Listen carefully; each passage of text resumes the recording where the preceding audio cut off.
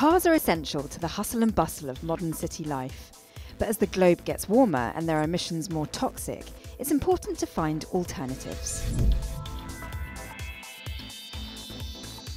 I've come to Shell Eco Marathon, where innovators and engineers are competing against each other to design, build and race energy-efficient cars of the future.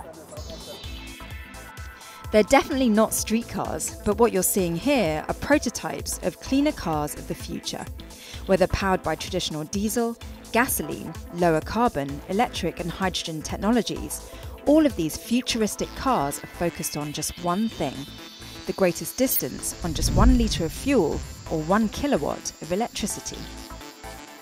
Everyone's wheeling their cars to the track because as time rolls on, they're gearing up for their races. So I think people are getting a little bit stressed. Certainly nerves are running a bit high.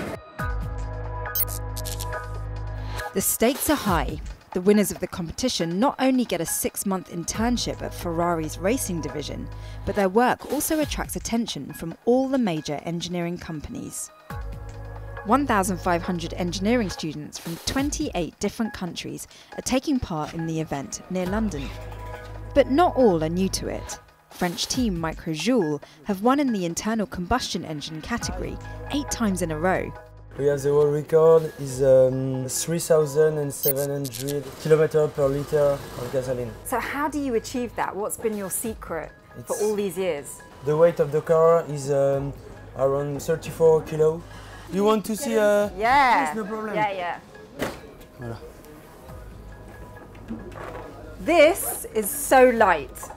Honestly, this is a shell that is almost like a feather. So the entire shell is made of carbon fiber? Yes. Yeah. You want to see the engine? Yes.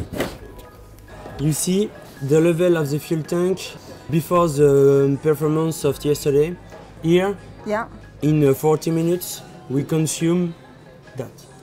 40 minutes? Yes. How many kilometers? 16, I think 16. 16 kilometers in this amount of fuel? Yes. That's the sweetest fuel tank I've ever seen. And I love the fact that it's wrapped in foil. When the engine is cold, you have to inject more fuel. The best efficiency of the engine is around 90 degrees. So the answer to that is to wrap it in foil, like you would your roast chicken. Other teams are looking at greener, lower carbon technologies to fuel their vehicles.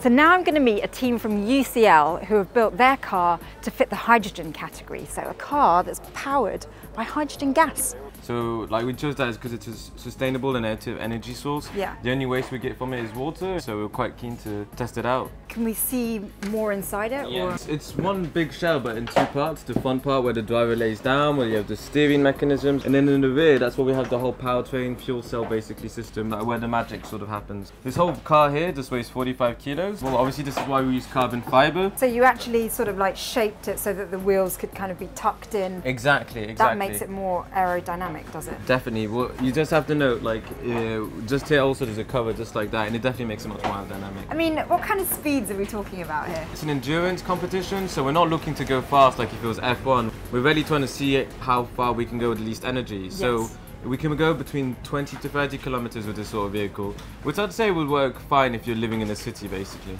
Are there any problems that you didn't realise you'd come across? I mean... That looks like the face of someone that's had a lot of problems. I mean, I don't know where to start. It looks like it's been exhausting. Oh, it's a battle. It's a battle. On the other side of the camp, a German team from Munich is taking a very different approach, focusing on minimising the overall weight of the car and a radically different engine mounting. We have developed these wheel hubs here. Ooh, 3D printed. This is not only 3D printed, it is also optimized heavily. Right, so tell me the functions. In here we have our motor, which is a fairly lightweight motor that is very high efficiency. Next to the motor we have a gearbox, which only takes up a very small amount of space, but allows us to drive our wheel much faster than we could without having a gearbox. And then we have a clutch here. So this allows us, if we are just rolling down the circuit, we don't have to have the motor spinning, we can take the motor out of the equation. Which means you don't have to pump fuel into it. Yes, we can just roll out. Okay, so your car is the urban concept battery powered. Yes, we just focus on how to get the most out of the electric power we have. I mean, the amount of work that's gone into this car, and it's looking fantastic. Norman Koch is a general manager of the Shell Eco Marathon and a former competitor himself. Pure passion, which has fueled his 16-year involvement with the race. I was born at a time when my parents could choose basically between two cars, gasoline and diesel, and that was it for decades. Now we can already choose between hydrogen cars, electric cars, combustion cars, hybridized cars, and if I look forward another 10, 15 years, if anything, that choice will get bigger, because each energy has advantages, each energy has disadvantages, or is not so great in certain use cases. They may not be speeding around the track just yet, but these cars are models of the future. Time to test one out for myself. So I've just been asked if I want a prototype or an urban concept car, and I get to choose.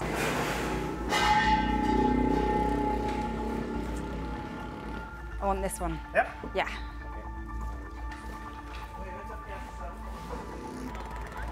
Whew. Yeah.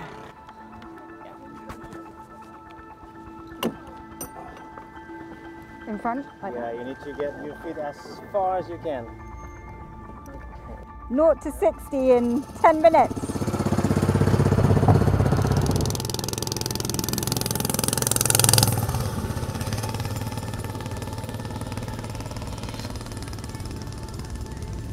It's more of a gentle ride than a Formula One race, but the goal is efficiency, not speed.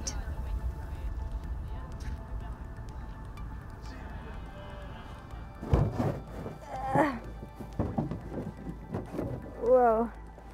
Woo! Gosh, the whole thing was just vibrating, and the smell of gasoline, and that was fun. For sure, this one you can't go on the street with it.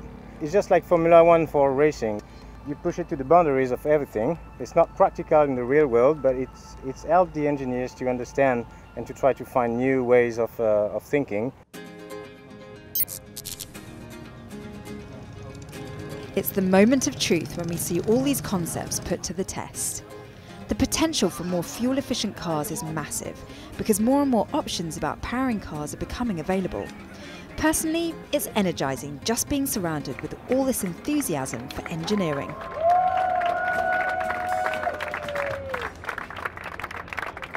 There's so much build-up right now. Everyone is tense and eagerly awaiting the results of this competition.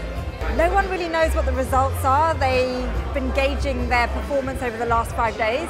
But this is crunch time. This is where we find out who the true winners are. And it's another successful race for French team Microjoule, who win in the internal combustion engine category. Their futuristic design manages the furthest overall distance, reaching 2,735 kilometres on just 1 litre of fuel. But it's the greener technology car which takes home the ultimate crown, the World Championship. The winners from the Netherlands, powered by hydrogen for the first time, from the University of Twente, Green Team Twente!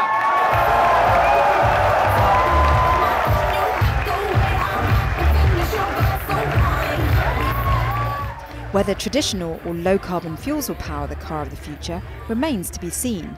But one thing that's proving hopeful is we have a young generation of engineering minds working for a greener future.